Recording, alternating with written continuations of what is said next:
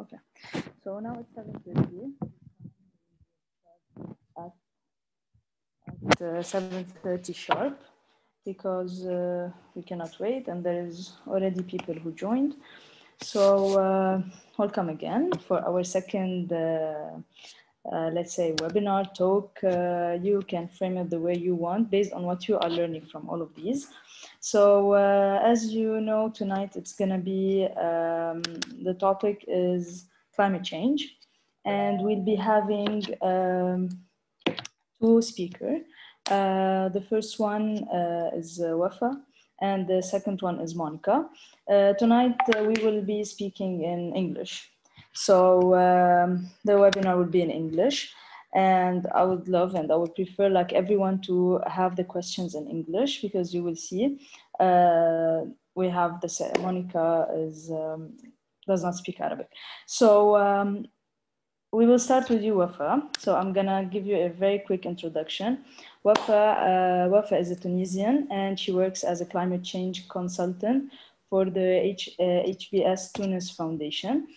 She will share with us some concrete examples on climate change actions she's working on. And a quick side note, Wafa, she was one of the previous attendees of the training program that we did. It wasn't online because there was no COVID, but you will see how active you could be, what would be the impact of this training on you, and how you can move forward within your community. So same as last time, this time we'll have 20 minutes for Wafa, another 20 minutes for Monika, and at the end, we will have all the Q&A. So please write them on the side, and we will get back to all your questions. So Wafa, it is all yours. Hi everyone. I'm just trying to share my screen before starting. Okay, now start sharing it. I think now you can do it. Okay. I'm not sure that I'm allowed to share my screen. You are, maybe. There. Sure. Try. Can you now?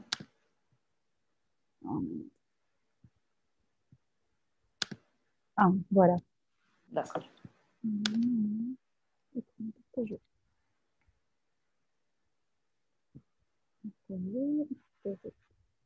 So can you guys see the presentation?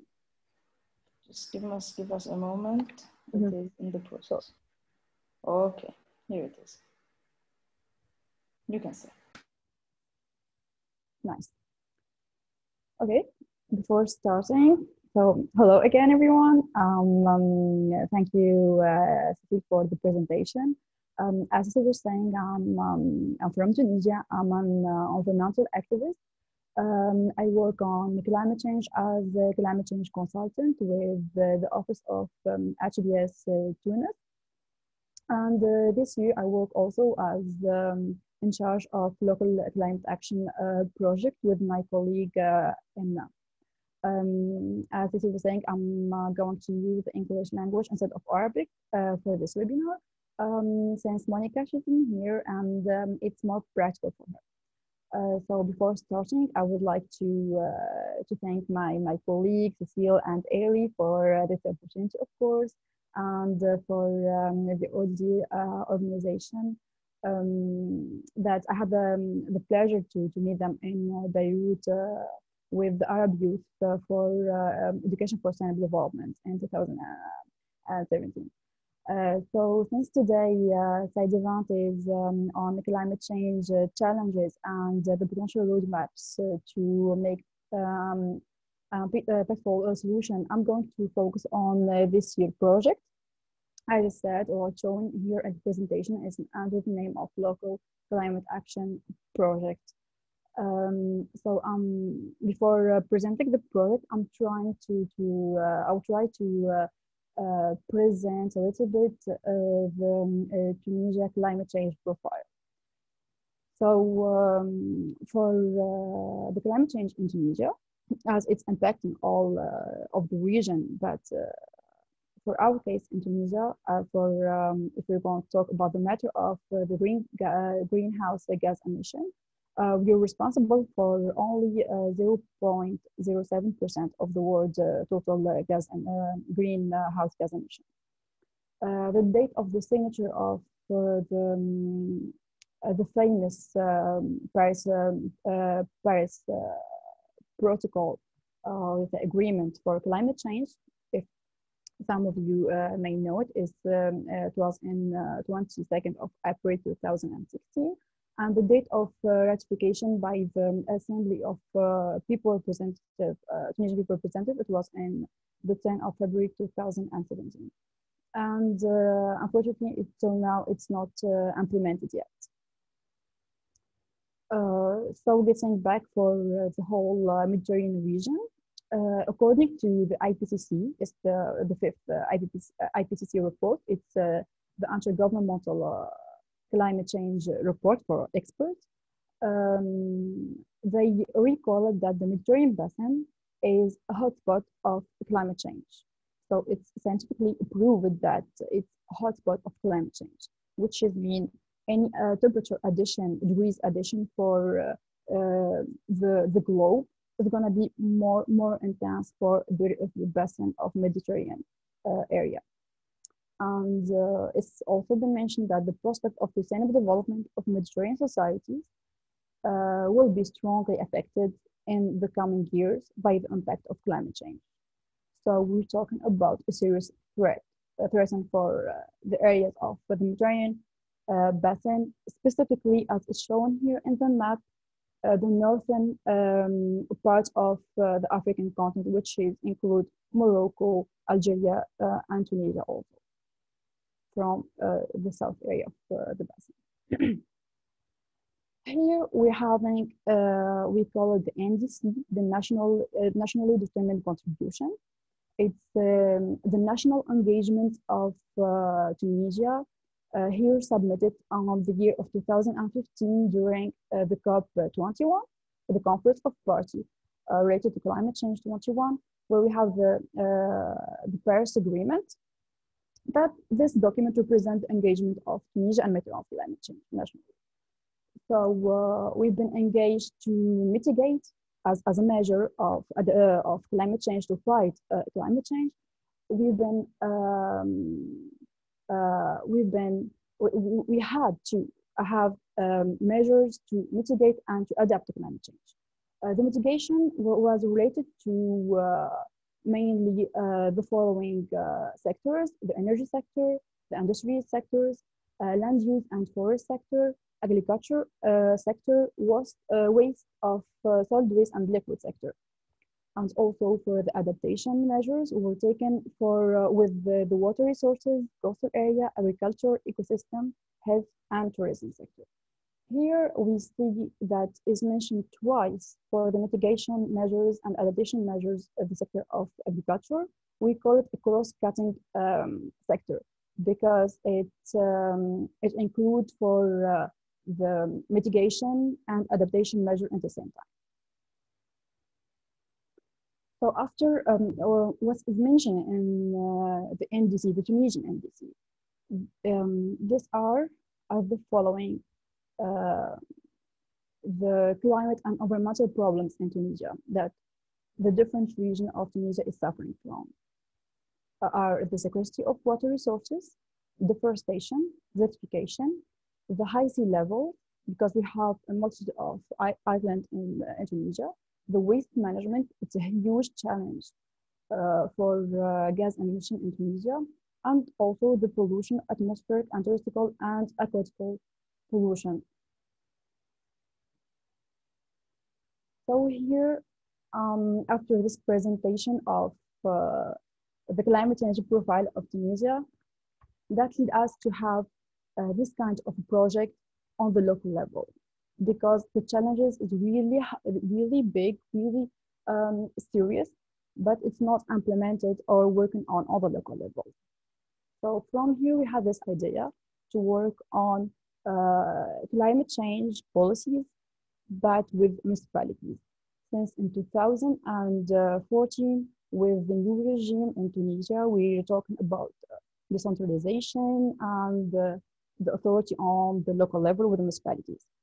So we decided to have this project in partnership with the foundation of Heinrich Paul in Tunis. So this project is a part of international community that called to involve the cities in climate change. To involve the cities in the climate action, to contribute to national efforts to combat against climate change through structured dialogue with different local authorities at the city, with the other cities, and with the local NGOs, the private sector, all the local actors in the city. So I'm going to present the different steps of the project. Is mainly the project timeline. So at first we started by choosing the municipalities. This project is covering only 4 municipalities, so we're going to try with them this idea of the project. So if we're going to have like good results or a positive result, we will try to include other municipalities next year. So with the 4 municipalities, the way or the process of choosing those 4 municipalities are they were selecting according to a criteria of climate change vulnerability and risk of exposure to natural disasters, and the rate of the municipal performance evaluation that was published by the Minister of Local Affairs at 2018. So next step of the project was meeting with local authorities, the different local actors, including local authorities. It was like having a meeting with local actors, representative of municipalities also, minister structure on the regional level, private sector, civil society, who should be involved all together in the local climate action. In order to prepare all of them to gather all of them to prepare a local climate plan. This meeting were aiming to mobilize the different actors to involve them in a climate action on the local level.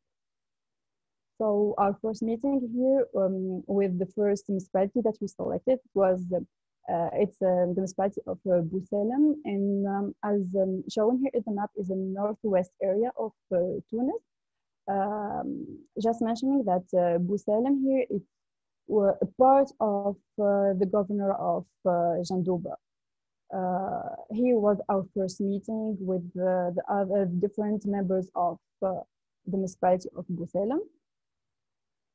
Then also we had a meeting with the second municipality in the northern area of Tunis and Benzert, the municipality of Mater. Then in the center, we selected the municipality of Mater and Sfax. Hello, could you hear me, guys? Thanks. Yes, yes, we can hear you. Okay, perfect. So as I've been saying, our third municipality was the municipality of Mahres in Sfax. It's in the center of Tunis. Then the last one was the municipality of Jerba Ajim in the island of Jerba. And during the process of meeting local authorities, unfortunately, it happened. It was under the COVID-19 condition, so we had to do this meeting online with the heads of the municipality and the planner of the municipality. So the next step of the project is having a meeting with the planner. Who's the planner? We try to find, we call it the keystone of the project, and we name it the focal point, climate change focal point of the municipality. It must be basically with the profile of planner, urbanist, or architect, because he is supposed to be responsible of developing the strategies, action, and plans on the municipality. So this meeting with the planner was to involve the planners of the four municipalities all together to support their roles in the municipalities and to try to help them and to support their roles in implementing the climate agendas on the local level and on the municipality level. So we had a meeting with them here in Tunis, in the capital. It was our first meeting with the fourth planner to explain for them the climate agendas, how can they implement the climate agendas in order to achieve or to prepare for a local climate plan with the municipality and with the other local actors. And during our first meeting with the planners, we try to identify and prioritize the urgency for each city in matter of climate change vulnerabilities. So as shown here,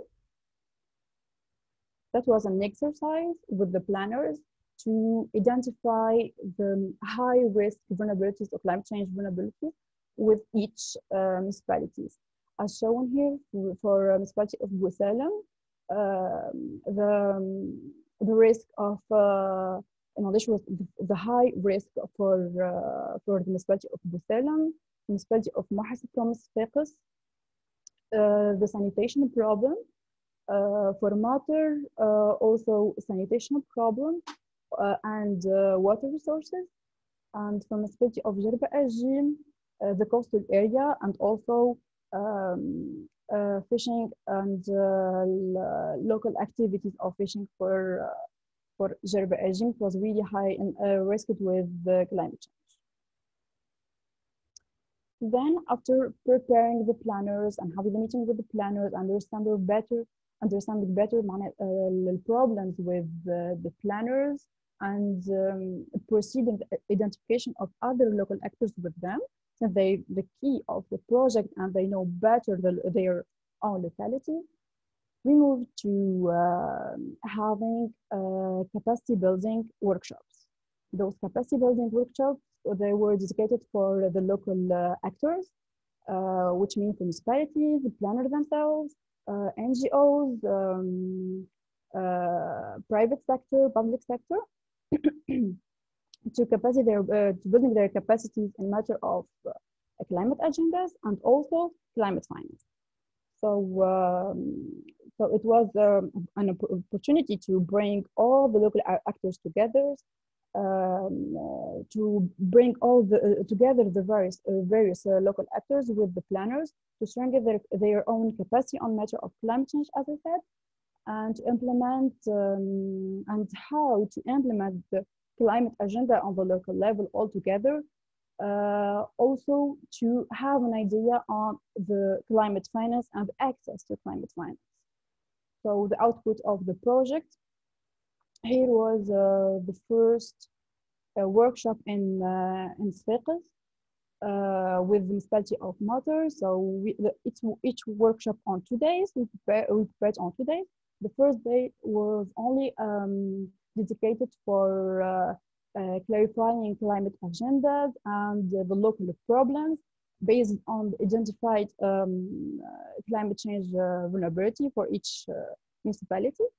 Then the second day was building on the identified problems, how to find an adequate climate finance for each problem in order to prepare a local climate plan altogether. That's our second workshop in Jerba. Then we had the workshop in Banzar. And here also during the COVID-19 situation, apparently 27th of August, the municipality of Busalem and Janduba, they identified some active cases of COVID, so they had to postpone the workshop. So it didn't take place, and it's going to be tomorrow here in Tunis. We're trying to bring them here to Tunis to work to try to work out the workshop of the municipality of Busalem. During the workshop, we've been really honored to have the support of the Green Climate Fund representative of Tunisia and the designated national authorities to support our work for the second day of the workshop to help the municipality and the local authority how to have an access to climate finance based on the local project and the local plan that the local actors that they aiming to have and to implement in their localities. The next step of the project that we're trying to reach now, since it's really really late due to the COVID-19 situation, that the output of this project is going to be a guide for the municipalities or for other municipalities to how to have or a local climate plan.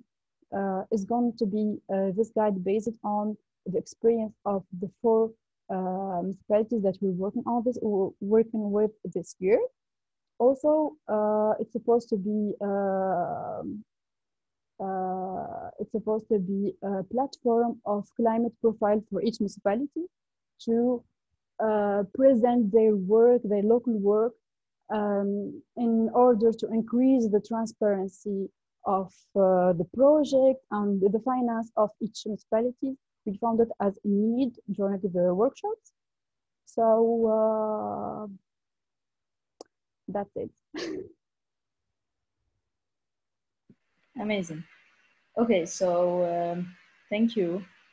Thank you, Wafa, for presenting such a tangible example and with all the connectivity working on different levels with many stakeholders and reaching out to a concrete example, which is something very important, or let's say to a concrete action plan. Now for the questions, please keep them till the end. And we're gonna move to another example with Monika. Hello, Monika. So Monika is, as you saw, Monika is a Chief Executive Officer at the Ban Ki-moon Center for Global Citizen, and she's passionate for change maker. She's an advocate, founder, and speaker, and she will be presenting another project. So Monika. Thanks so much, Cecile. Pleasure to be here. Wafa, thanks for your insights. It was really informative how one country is tackling it. And then first and foremost, kudos to all of you out there, because it's late in your countries. I'm sure that you had an intensive day like I did, and yet you are here and care for the environment and climate change. So chapeau to all of you. Thanks for switching to English. I'm not versed in Arabic, and I want to get straight into my presentation because I have a lot that I want to introduce you to. First, I want you to leave my 20 minutes that I have able to debunk certain climate myths.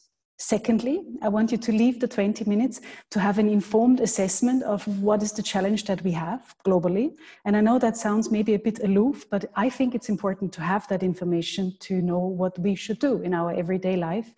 And third, I would like to present you solutions. And fortunately, there are other far more renowned centers than mine that have worked on it tirelessly. And I want to give you glimpses of hope because we are not all doomed yet. And I do hope, can you see Wafa and Cécile? I see you on my screen still. Can you see my slideshow already? Is that shared? Perfect. Yes. So then off we go. So these two gentlemen, maybe one of them is known to you, probably the right-hand gentleman here, Ban Ki-moon, they are my bosses. And I have the privilege and pleasure to lead the Ban Ki-moon Center for Global Citizens for the two. The one on the left side is Heinz Fischer. He is the president of Austria, the former president of Austria. And these two gentlemen happen to be friends because they sequentially moved up in the ranks, one in national politics, the other one in international politics. And they made it their goal to empower youth and women. And not only to do that, but to do that in the framework of the Sustainable Development Goals and of the Paris Climate Agreement that Wafa already mentioned. And I'm almost certain that many of you know the Paris Climate Agreement, and yet when I am asked by climate skepticists, but warming has happened before, it's not worse than it was, yes, and all of this carbon emission talk that is happening, it's natural that we have carbon emission, and anyway, nature takes care of it. So whenever I'm confronted with these kind of accusations, I obviously know the argument against it, but I experience in my circle of friends and even in my family that many of the myths are not debunked. So these two gentlemen said, let's debunk the myths, and let's do that because we don't have a plan B, we don't have a planet B, we need to do it now. The method to do it, and I hope that my slideshow continues. No, it actually doesn't. Oh yeah, it does, okay. So the method to do that is the roadmap of the Sustainable Development Goals. I hope that all of you know them. And of course, goal 13 is the one that we want to focus on today, the one on climate action. But needless to say that all of them are linked. You cannot achieve one without achieving the other. And that's pertaining to quality education. That's pretty much what we are doing tonight here. But equally well to gender equality. And I will get to the point why I now, with climate change, particularly put an emphasis on gender equality. So these two guys, maybe you remember that picture that went around the world, Ban Ki-moon, Laurent Fabius, and then Ségolène Royal and Hollande at that time, being very happy in the year 2015 about we have achieved the unbelievable compromise on the Paris Climate Agreement. That was the picture that went around the world in the newspapers. And that was another picture that happened in 2015. It was the diplomats of the UN in New York clapping because the Sustainable Development Goals were finally agreed. And ladies and gentlemen, to be honest, to have these two compounds, these two composite documents is absolutely incredible.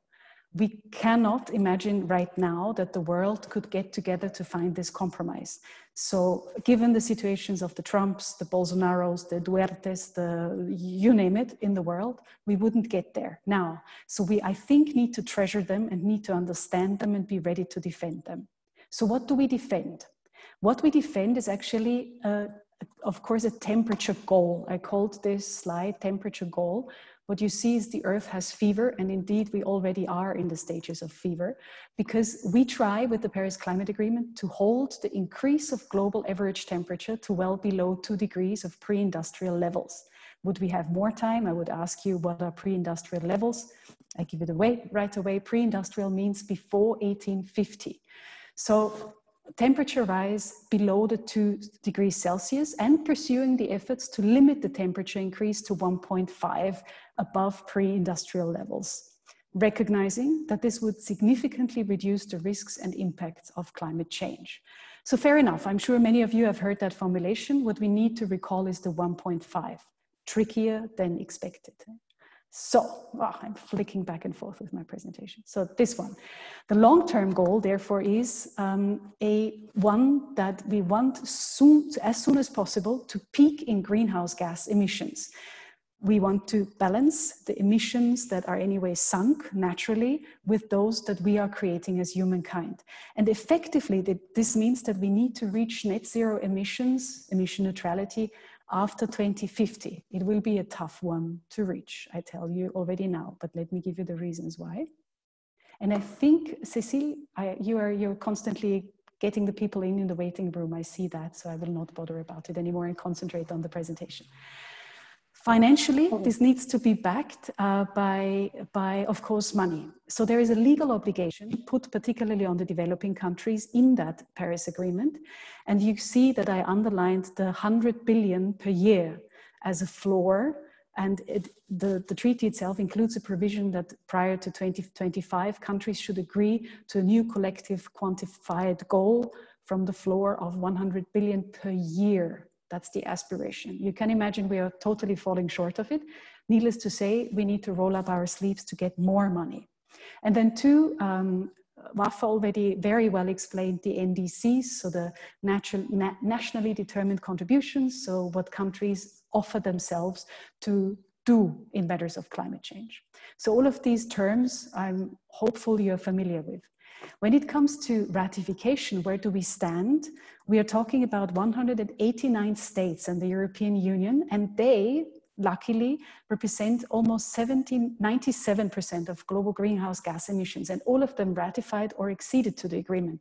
But we also know about the problem of the United States. Trump literally is stepping out of it and is ripping it apart, and we know that too little is done still to actually achieve our goals.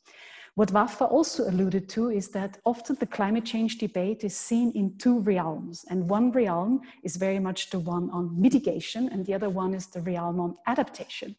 Because how much we will be able to tackle climate change will be determined by exactly these two factors. So how much will our emissions increase and continue? And how can our climate system respond to those emissions?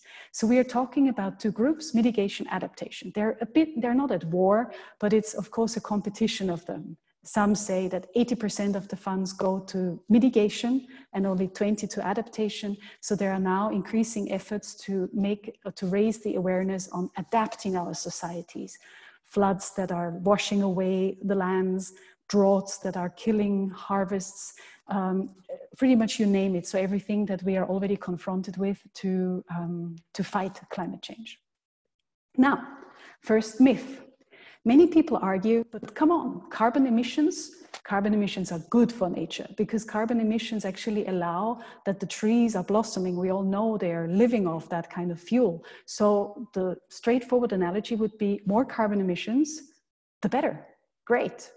But actually this analogy obviously is wrong, and everyone who claims that has not paid attention to any kind of science. In the global carbon cycle, what we do have though, and here you see a figure of the billion of gigatons that are naturally absorbed by the oceans and by vegetation. And you see it's incredible numbers. So we have 439 that are, for example, emitted just by the simple cycles that we are witnessing, but then also how much is absorbed. And actually we do get a bit of a benefit balance as human beings. But what we do is, due to fossil fuel burning and land use and other reasons, there are two that are exemplified, approximately 29, actually now recent studies say rather 36 gigatons are emitted in addition to the natural global carbon cycle. And that means we are in big trouble. Big trouble because even another myth that is often quoted is, come on, we had CO2 level increases over the past 10,000 years. We had temperature increases over the past 10,000 years.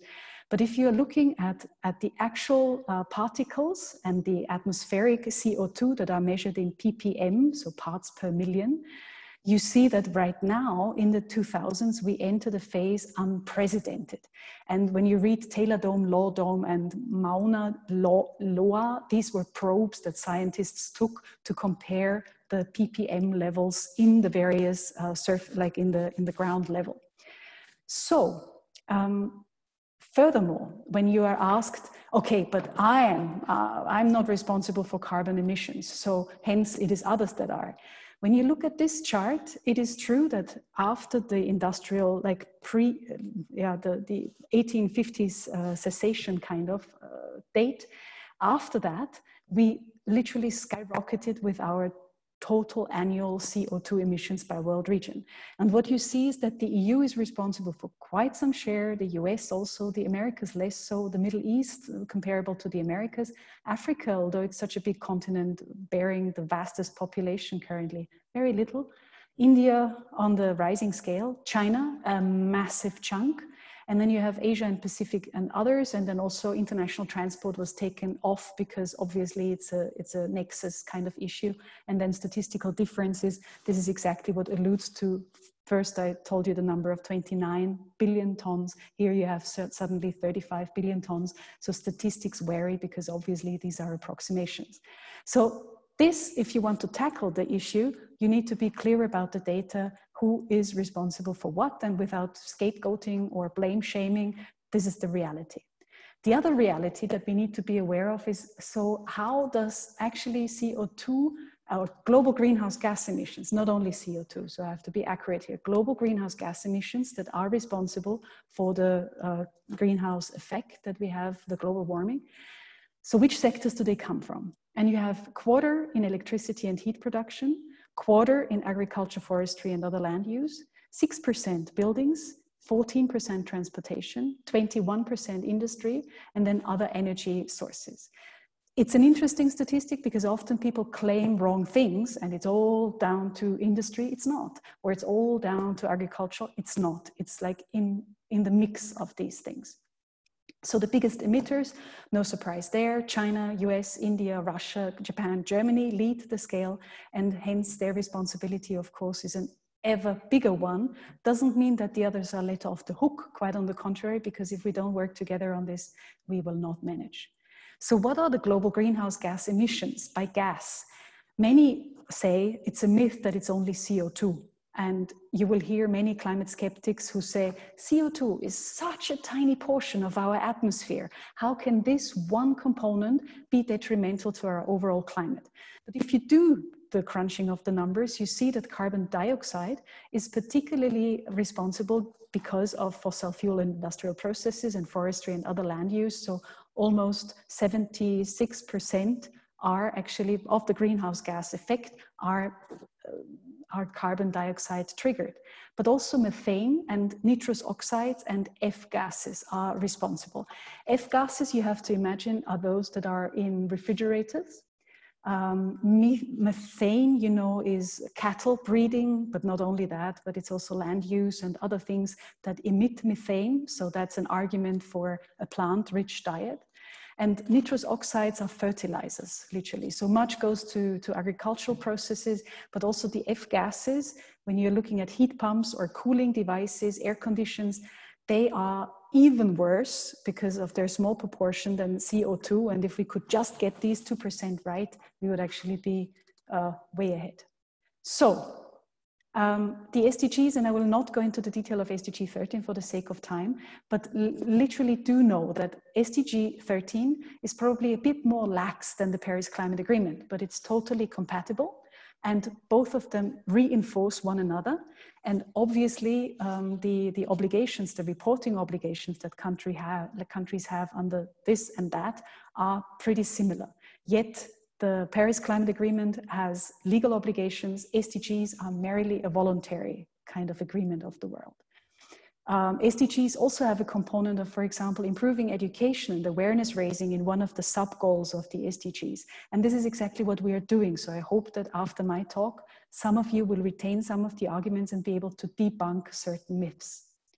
So it is true that I love this graphic because the SDGs, this is the SDGs again, the 17 goals, and yet it is visible here that it's all in a system. You can't isolate one and hope that it's fulfilled, but rather the biosphere ones, so climate change, life on land, water and sanitation, are something like the basis on which we can put our societal and economic considerations. And of course, it's important to tackle the others at the same time.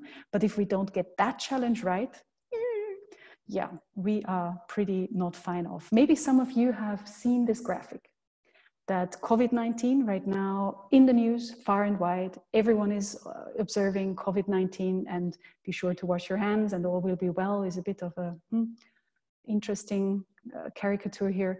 You have the second wave, the recession that is looming, the economic crisis that many of us are already affected by. But then the wave that is overarching that is actually climate change. To me, this picture is very telling, and hence, again, thanks to all of you who in times of crisis are still looking at the biggest wave, are still looking at our environmental challenges and climate change, because otherwise COVID-19 too will be, it is massive, and yes, we have to tackle it, but scale is the key here. So we have greenhouse gas concentrations that have increased. Global temperature has risen. Here you have got the data. The oceans are more acid than ever. Global warming has increased. The stats are absolutely approve of that. The sea levels continue to rise. Adaptation becomes more important for countries that are the small island states and countries that are below sea level. And also we are seeing the Arctic melt. That's all very gloomy, and the extreme weather events are increasing, deaths are increasing. So the data is there, and whoever cares for finding it will find it. This is something that is done by, this is basically a summary of all that I have said. And yes, it's full of numbers, but these numbers are extremely telling. When you go to the very left of the slide, you see that in between the years of 1850 to 1999, we have emitted 1,010 gigatons of CO2 altogether. In just the 15 years between 2000 and 2015, we have emitted half of that only in these 15 years. And scientists calculated that our carbon budget that we still have is actually 335 gigatons. Now you have seen on the slides before that approximately 35, 36 gigatons are emitted in addition to the natural carbon cycle every year. And that gives us a sort of a time frame of 8 more years that we can tackle the things that are out there. Now in the ground, what is left to release in carbon, in CO2, you see is lots of reserves. And here we're talking the oil that is there. So the ground still bears hell of a lot more of what we can safely release. So 8 more years. What will happen if we don't manage the 2 degrees? Let's focus on the line, like on the middle segment of this. So let's say we have a temperature increase of 2 degrees. What will be the scenario? It's still a safe limit. That's at least what IPCC says. The sea levels will have risen to 1.4 meters. We have, for example, cities like Amsterdam, and I should have adapted it to your region. Sorry, I didn't have the time for that. But we will have drowning cities all over the globe. We will have the corals bleached, the heat every Euro summer, like in Europe, there would be a summer heat wave, and it would be even worse in your region. And then corn and wheat yields would be reduced by 20%. Maybe some of you, while I was talking, were looking at the scenarios of +3 or +4 or +5 and +6. We are talking about nightmarish scenarios. Now, gloomy picture. Fortunately, I'm finally shifting to the solutions because they are out there. And whoever of you doesn't yet know Project Drawdown, please Google it. Watch their TED Talks. They are highly entertaining. Go on their website. They have distilled the 100 solutions to reverse global warming by 2050. Those solutions already exist, and they do always put the emphasis on, we can't focus on just one. We really need to tackle all of them. And some of them might be quite surprising to you, as they were to me when I ventured into that subject matter. 2 of them that I want to highlight are those that are in brown in the middle of the slide, and I hope you can see it.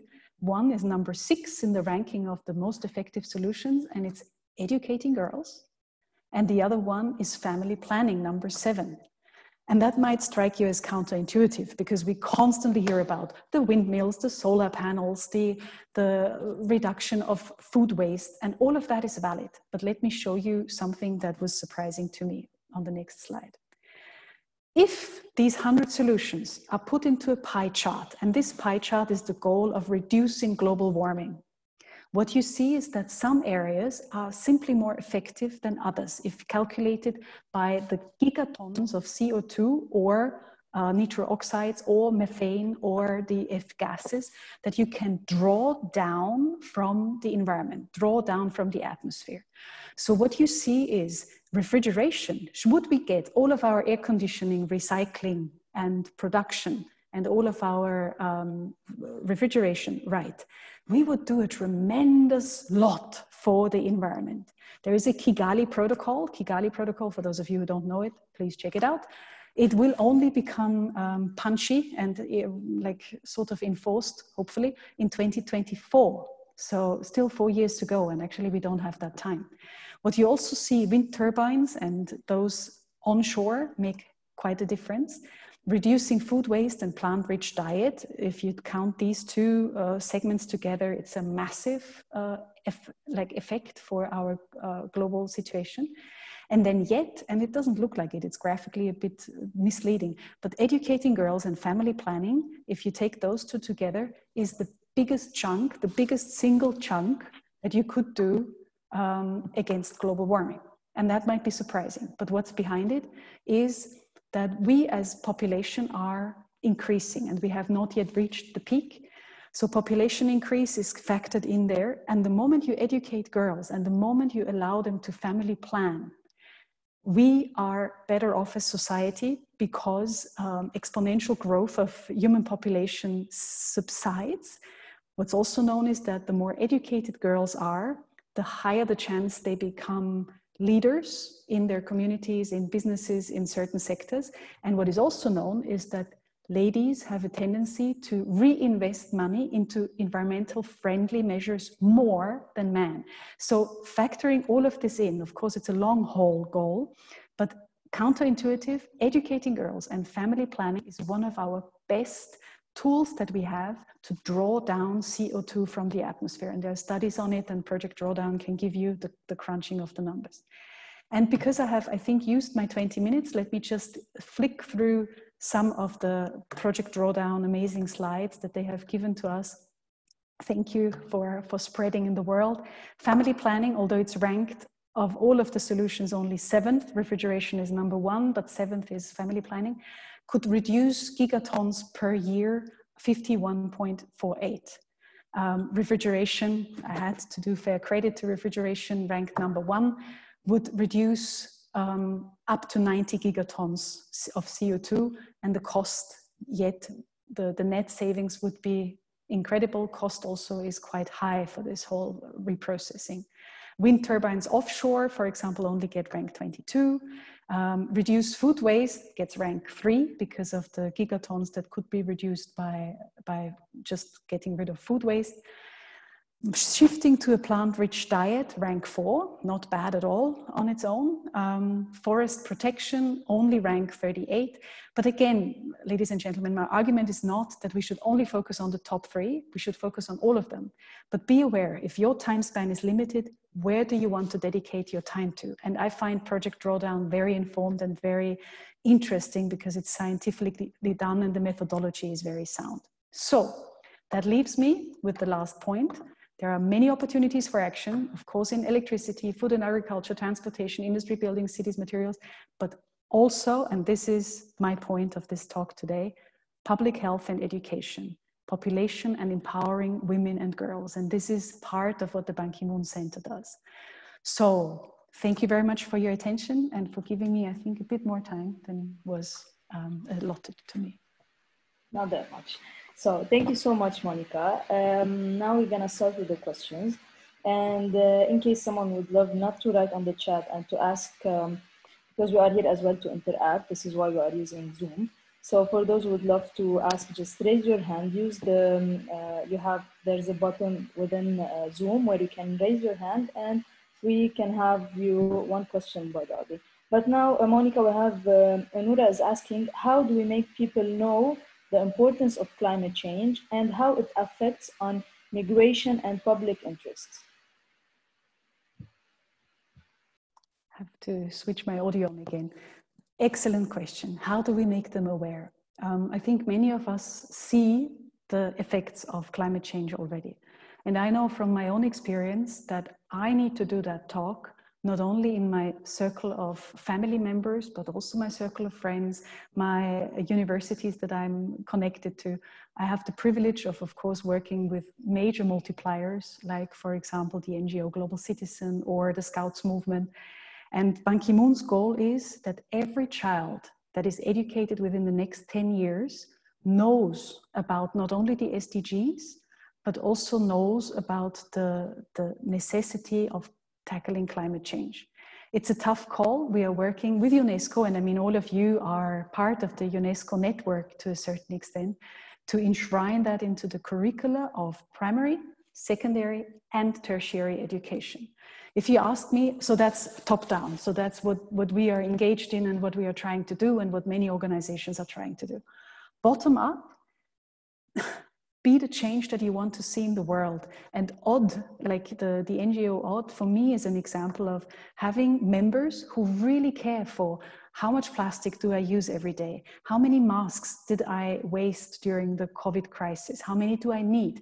Where can I do my share in recycling stuff?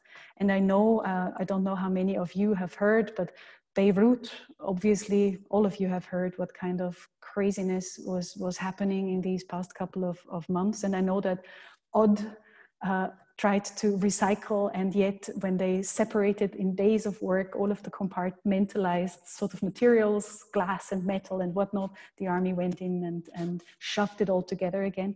And these efforts, guys and ladies, are, how to say, they are frustrating, and yet they are so necessary, because by doing it on the street, by making a move, you are raising awareness and you are lighting up, igniting maybe some sparks in others. So even by planting your own small garden patch, you are making a difference. And as ludicrous as it might sound, do it. So that's the best answer I can give you. And it's an emotional one, because literally it's in our hands. Exactly. So as well, this is what I'm going to ask you for both of you, for you, Monika, and then for Wafa, because you are working with as well on action plans. So I was asking how to spread this awareness, which is quite a bit same to the previous one, but and what are the actions that the country must take to save the planet?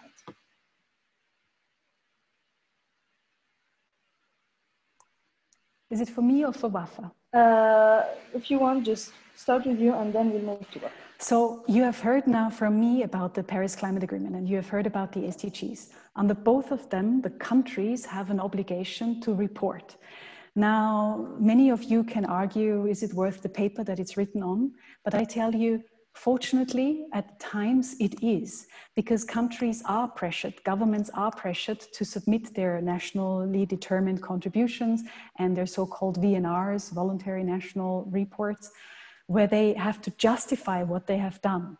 And somehow it's a bit of a contest between the nations. And I know some are struggling with other issues at hand, but yet these mechanisms are there to be able to see who needs help on what. In an ideal world, funds would flow to the countries that are really trying to make an effort, top down and bottom up, and that are not managing because of financial constraints.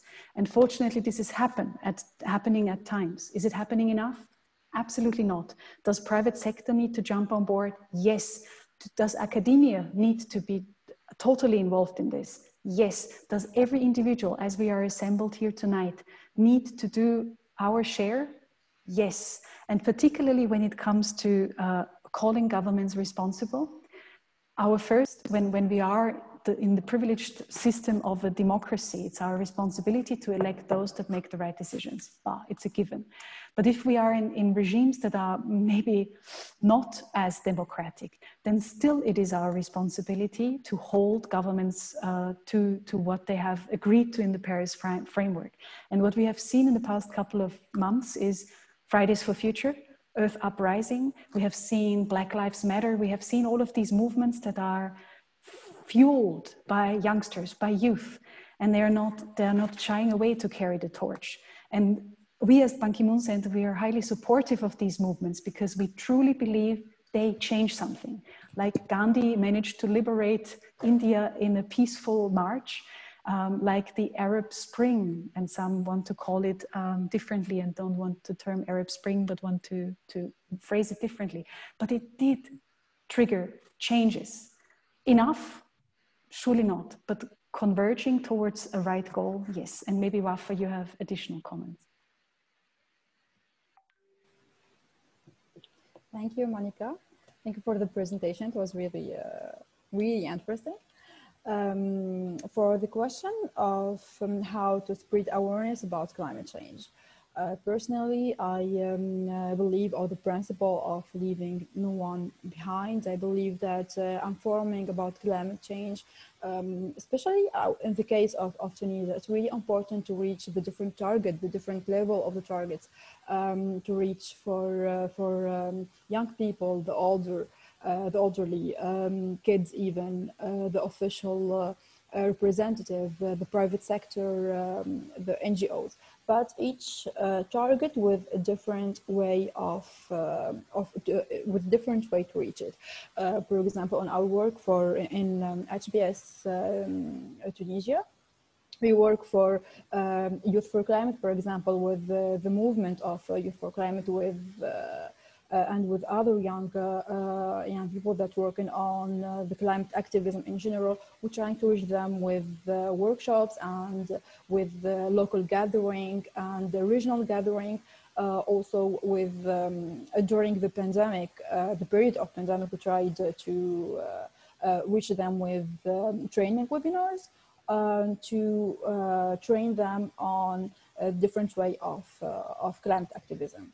For the others, like officials, representatives, we try to reach them through projects like the local climate project and also the private sector. So we always aim to gather all to fight all together climate change issues. And for your second question about action that we must take, I believe it's each country, it should fight climate change, all the countries together. Yes, it must be all the countries together, but each country is really aware and must be aware of the climate priorities that must take. For example, for Tunisia, we are not a big emitter of carbon dioxide or the greenhouse gas emission. We're not a big emitter, but we really impacted of climate change effect. So the measures must be taken is adaptive measures. So we need to adapt more to the new situation that we're facing. We're having a high risk of different risks actually in Tunisia, as I've been mentioned at the presentation, with the sea level rise, deforestation, desertification is really different with different risks that we're facing. So we need to adapt more. So that's why the main objective of our project is to go to the localities to identify the climate risk and the urgent climate risks, to plan and to reduce those vulnerabilities. Okay. Well, as well, Sarah was asking for what are the UNESCO action they are taking. Well, basically, none of us is an UNESCO representative in here, unless Mona is here with us in the call and would love to add anything. I'm not really sure, but there's another that we have another question. Sarah wanted to ask a question, so please, Sarah, go ahead. Thank you so much. So thanks a lot, Monika, for being here, and I'm pretty sure you're enlightening so many minds. I speak as a vegetarian who is crazy about planting. I've been living in Germany for some time, so I've kind of adapted some techniques that actually work super well for me. But I have a really hard time going back to home with this mindset, because I tell everyone, yeah, I'm vegetarian for health reasons and stuff. And then they're like, how can you not eat meat? Like, you know, and then somehow like implementing a behavioral change is very difficult. Yeah. So I just want to ask if, based on your experiences, both personal and also professional, do you have some tips and tricks on how do you think like you can implement a different behavior in the people you'd like to, because you said you be the change you want to be, right? And that's the best example. But somehow it kind of frustrates me a bit that every time I'm trying to engage, you know, like people around me in my circle, and then I find like this mindset. I'm pretty sure you have to be in a different environment altogether to get new stimuli and start responding to things. But I was just wondering, based on your background, if there are any, like tips. Sarah, I feel you, because it's similar. I totally feel you. You can't pretty much dictate that people should shift to a vegetarian diet. And if you ask around the globe, what is your favorite cuisine? Many people say the local cuisine, so my national cuisine. Then second rank, I think, is Italian. And then what's surely also following quite soonish is the Maghreb mashrek. So everyone loves the hummus, the falafel, the tabbouleh. And actually there's lots of vegetarian dishes that are absolutely delicious from the region. But then also Indian food. And for me, Indian food is the argument, because it actually is wonderfully delicious without meat. And then what I challenge my friends to do, that argue, but I can't live without my bacon, my ham, my chicken, my whatever. I ask them, have you ever killed the animal yourself? And if you haven't, then just please make it your task before you eat your next piece of meat, kill the animal. Go to a farmhouse somewhere, kill the animal, and try to really process it in a way that it is, because there is nothing wrong. I think with eating meat, we are to a normal extent, like to the extent that we are not exploiting the planet. Right now we are exploiting the planet. So many more people need to become vegetarian and need to shift to a plant-rich diet. And actually Project Drawdown doesn't say all turn vegetarian, but they say shift to plant-rich, because right now the balance is totally tilted. But I challenge them, kill an animal, fish a fish. Don't only go to the supermarket. Don't deprive yourself of this experience of actually sacrificing another life to sustain yours, animal life. Oof. But it's really something that hardly anyone takes on as a task. And I understand why. I have not killed an animal in my entire life, and I think I couldn't. So yeah, thanks for that question. And Cecile, to your point before, what does UNESCO do? Great comments have been left in the chat. So for those of you who haven't checked that, so for example, 8th Dialogue on Aceh will be organized by UNFCCC Secretariat in collaboration with UNESCO, and it will be an in-country coordination among ministries of environment. So that's an interesting one. Then there was another comment that said, check out the UNFCCC topics, education, youth, the events and meetings. So you can click on the link.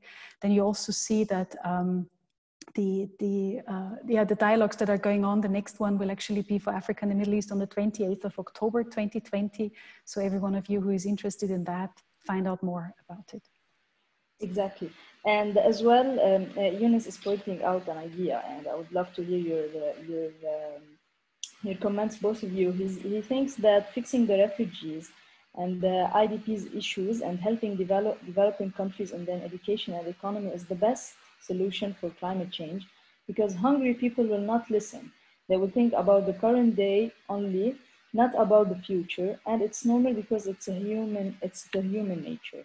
So what do you think? Yeah. Wafa, do you want to start, or shall I start? You can go for it, Monika. I will answer Ola's question. Yeah.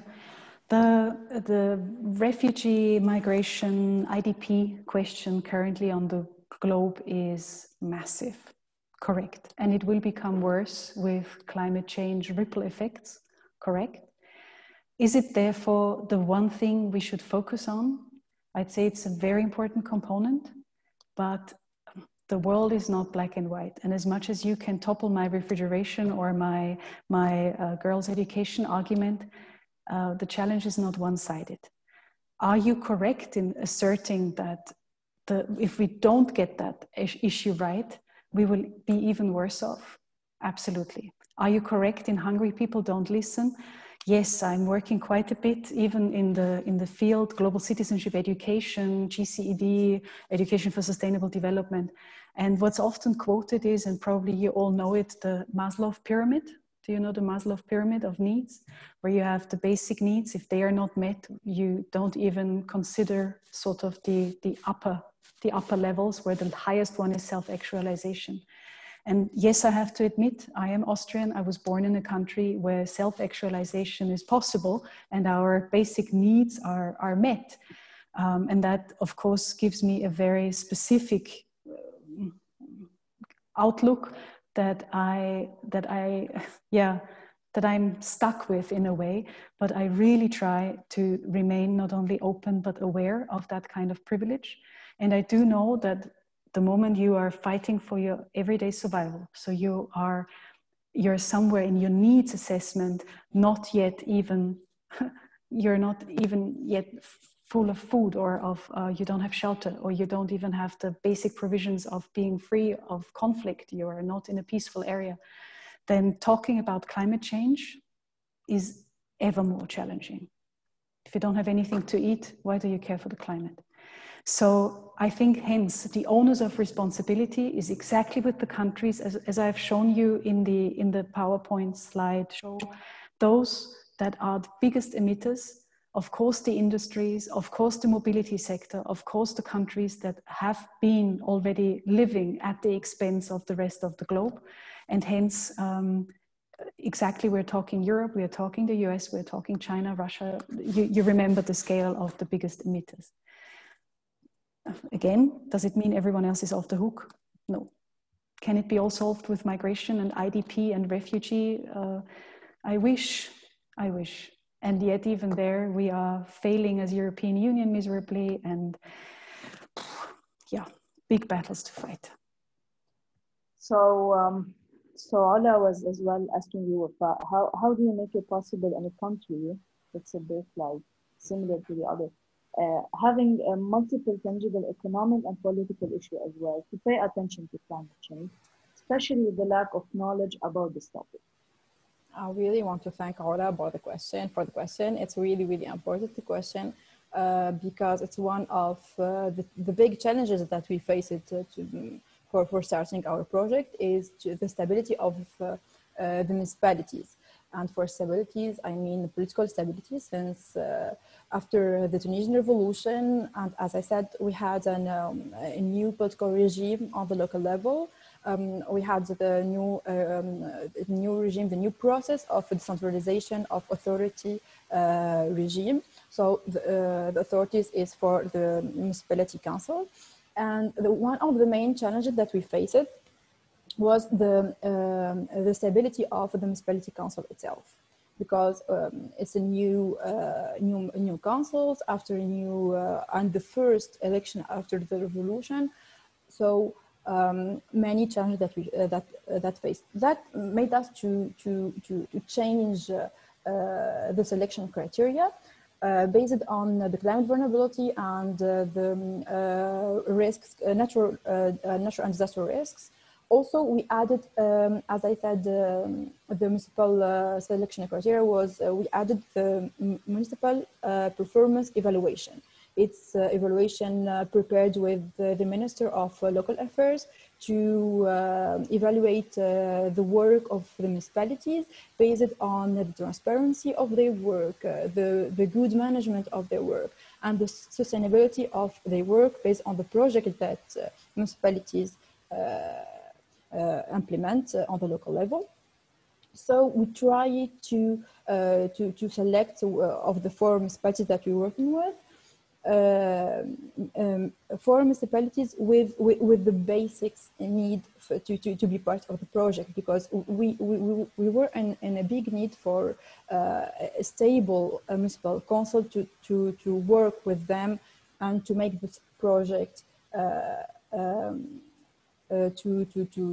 to proceed the project with them, because we are in need to existence municipal council, and that's why we guarantee a good performance of the municipal council. Also, that's why we had to prepare during the workshop of the capacity building workshop. That's why it was for 2 days. The first day on the capacity building and matter of climate agendas, which mean on the international climate agendas, about the national determined contribution, the national the national climate engagement, on the SDGs and the objective of sustainable development, in general on the climate agendas, and we prepare the needs of each localities.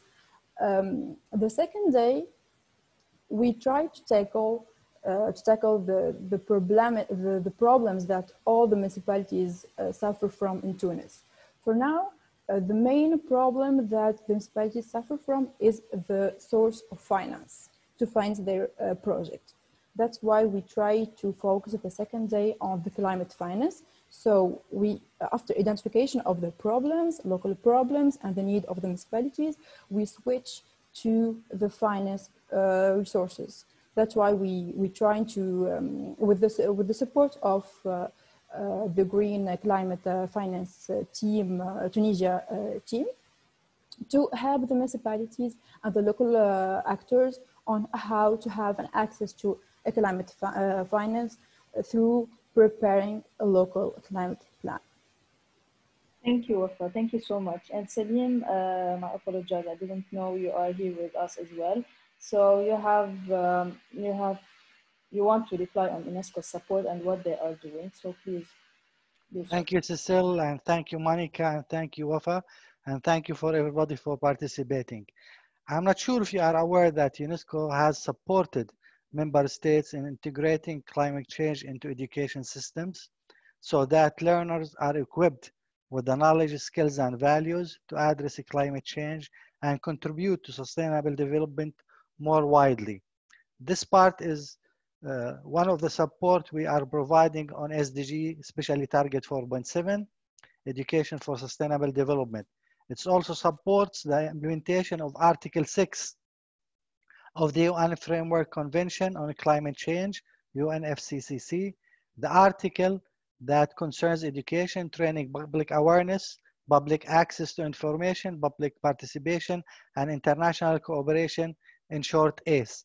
In addition to what I mentioned before, the regional webinar on the 8th Dialogue on Action for Climate Change Empowerment, ACE, will take place on 28 October this year. So you are welcome if you want to participate with that one and see.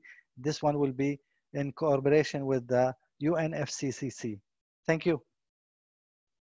Thank you so much, Salim. Thank you for attending with us this session as well. So Isra is speaking about an issue in Jordan. She's saying that they have a salty desert due to climate change and other problems. So how can you solve them? Is it planting crops that are resisting to washing land and use precision system? Is it a solution? Do you have any idea, Monika, about this? Yeah, well, am I an agricultural expert? No, but does the Ban Ki-moon Center now more and more venture into exactly what has been raised in this question? We do, because we see the necessity. So the background story to it is that there is now something called the Global Commission on Adaptation, which turned into the Global Center of Adaptation. You remember in my slideshow, I showed you there is the mitigation cohort and there is the adaptation cohort, and they of course need to work together. But adaptation is now even has an institutionalized character, because the Netherlands, and those of you who speak French know Netherlands are Pays-Bas, like they are the land below water. And they have a massive adaptation problem because the sea levels are rising, and so they really need to pour money into protecting their own sovereign territory. And that's what was done with the effort not only to do it locally, but the Dutch have, of course, the global perspective, saying we will host the Center for Global Adaptation in the Netherlands. Now, in the first years, Ban Ki-moon, together with Bill Gates and Kristalina Georgieva, led the commission that was informing this entity that has really put out tremendous studies that exactly go to the points that were raised in the question. Studies that show that yes, we do need to focus on climate resilient crops. And yes, we do need to look at targeted drip water irrigation or irrigation systems that are environmentally friendly. And of course, they need to be localized. Like these solutions need to be absolutely locally palatable. So whoever is interested in finding scientific solid material on that, please go to the GCA, the Global Center on Adaptation in the meantime, which is now chaired by Ban Ki-moon still. So it's one of his many international hats that he has and that we are as Ban Ki-moon Center also catering towards. Together with Feike Sibesma, he's a former CEO of a big company, a Dutch company. Now, climate resilient crops are also of the importance, particularly for smallholder farmers. And the Ban Ki-moon Center in the next years will have the opportunity to work with big governments and governmental donors to enshrine that principle of climate resilient crops. And I'm not talking those crops that you can plant 1 year and you have to buy the crop, like the crop again. So Monsanto and help me with the nomenclature. You see, I'm not yet quite there, but we will venture into that field and we will hopefully make a difference, particularly when it comes to major emitters of carbon emissions, that they shift their development cooperation plans and are supporting exactly smallholder farmers in hard-stricken territories of sub-Saharan Africa, of the Middle East, of Latin America, of the Southeast Asian region, etc., and also water management. So yes, if you want to read more scientifically on it, Global Center for Adaptation, led by Patrick Verkoning, a Dutch guy. Monika as well, Mohammed has a question for you. Please, Mohammed, can you do so? Hi, thank you, Monika, very much for your excellent presentation. My question is that for people like us in Gaza who live under pressure of the Israeli occupation, when we come to tell younger men that the idea of green, the climate change and stuff like that, they tell us what's the difference? We don't make any difference because we are under a pressure, and anything we do, it doesn't make a change. So my question is, how can we explain that for them, that everything we do is does a difference? Well, I get your question very well, and it's raised towards me quite sometimes. I like to answer with an analogy, and my analogy is your body consists 70% of water, and it has quite a surface. If you would stretch the skin of your body somewhere, it has quite a surface. Even our intestines are very long. They could go all the way to the moon. What I want to say here is that if our body, one little element, let's say a tooth in our body, does hurt, every other function of our body will actually focus on just mitigating that aching tooth.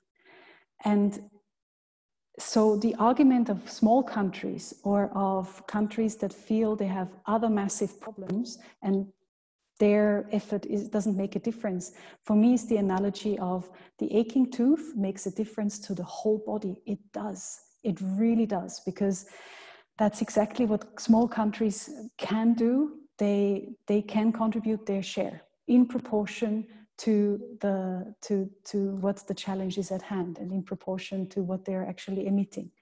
But plastic, we all know, plastic is a problem around the globe.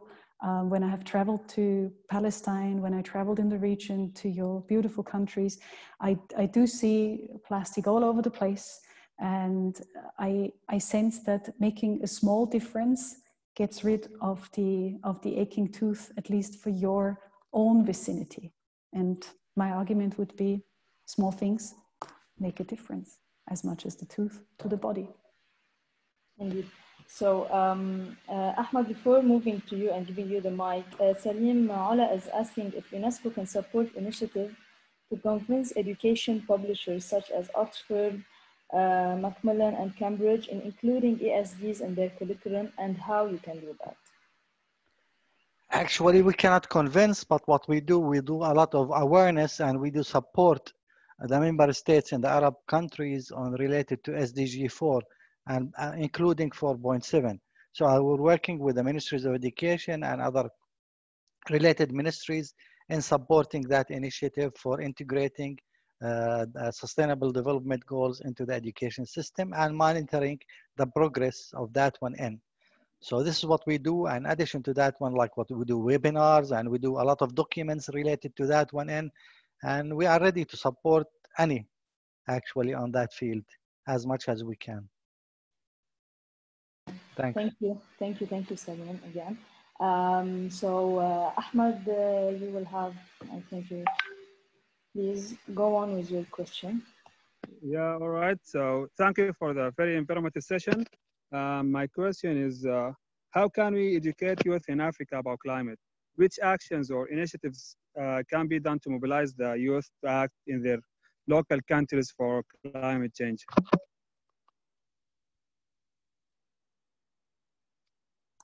Did you hear me? Yes, should I answer to that one? I can give you very practical examples.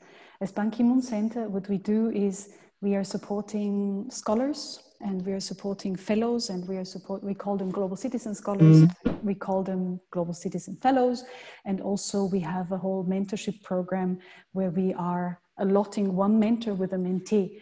And all of these systems we are entrusting with humongous tasks. Our tasks that we give to them is co-create, mentor and mentee, or scholars with their circle of friends, or fellows who are coming for a training to Vienna, create a so-called SDG micro project.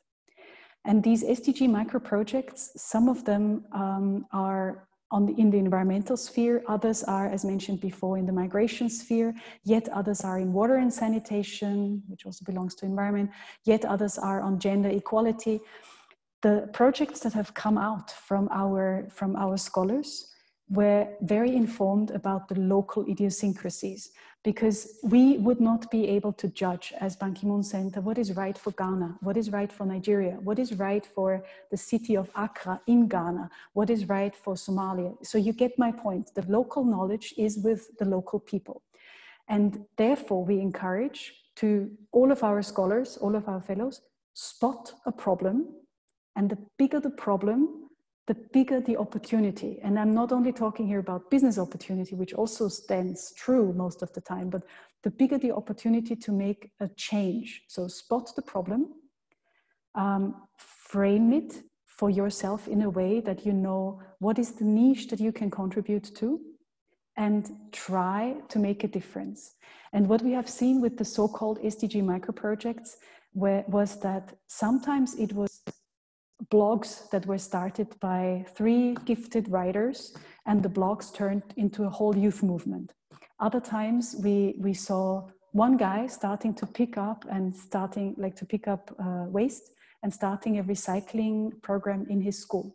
And in the meantime, Alassane, one of our scholars, is the leader of Ghana Recycle Up, of a whole campaign that is very much tailor-made to his context. We could never have prescribed that. So I think the power is already with the people. And sometimes what is missing is the sense of entitlement, or the sense of rolling up the sleeves. Sometimes the big name is missing. We are helping with, the moment you're associated to the Ban Ki-moon Center, people are paying attention and become aware. So this is serious what young people are doing. And if they get speaking opportunities with not only mentors, but also for raising funds with big development corporations, or even with own governmental representatives, or UNESCO. UNESCO is doing an incredible job of showcasing African young rebels and revolutionaries and global citizens who are really making differences, sometimes with SDG micro projects that are growing into medium or even macro projects. So we want to see more of that. Thank you so much, Monika. Wafa, I would love to know if you have anything to add. Yeah, sure. Well, as African women, I believe and I think the African young African, they are one of the most affected young people of climate change. So it's not an option to fight against climate change, since we are living it.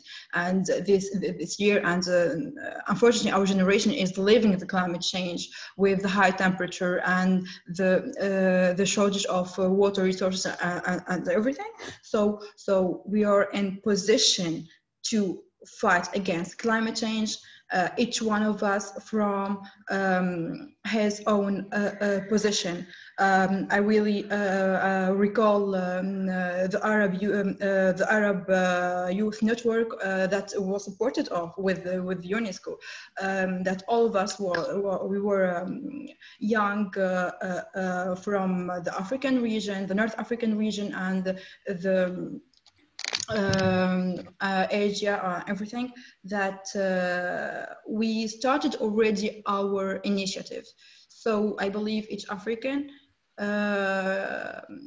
citizens, let's say, must start his own initiative without waiting for no one. For example, I started my own club in the university. We should start it in schools, in our communities, in order to fight against climate change for us and for the future generation in Africa and the other regions also.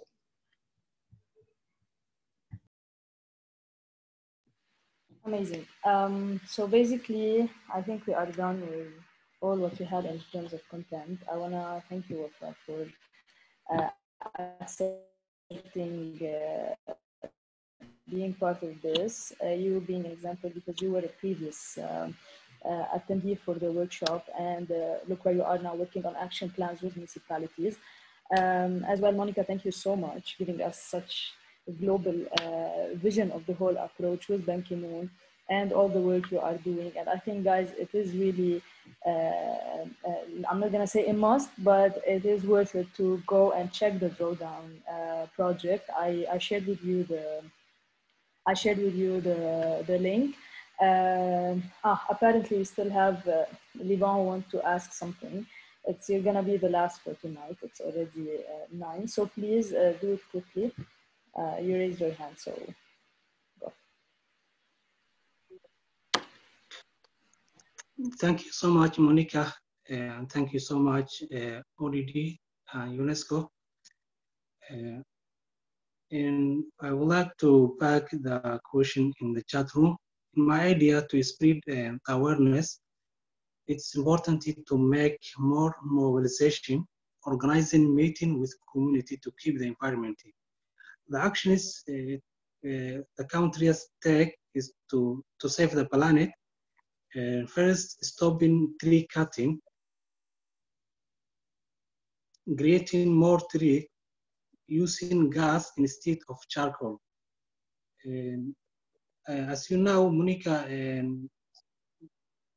climate change is a big issue, and Somalia is the front line of climate change. How the climate change affects the floods? As we know, many countries in sub-Saharan Africa are facing now floods that cause it to displace more thousands of people and kill it more. How the climate change affect floods? Thank you.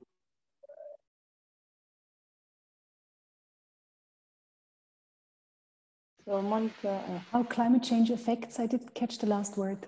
How climate change affects? Can you repeat your last word, Liban, please?